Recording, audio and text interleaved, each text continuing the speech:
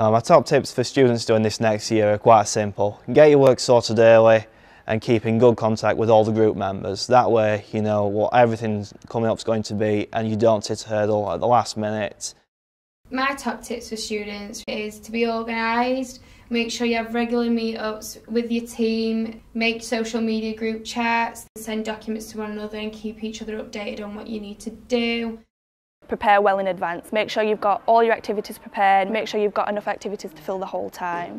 Just to enjoy yourself really, make sure you engage in everything.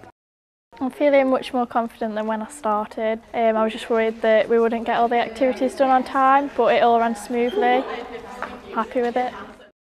My confidence is higher than it was before, it was just really enjoyable. It may seem daunting at first, but just really enjoy yourself, it's brilliant.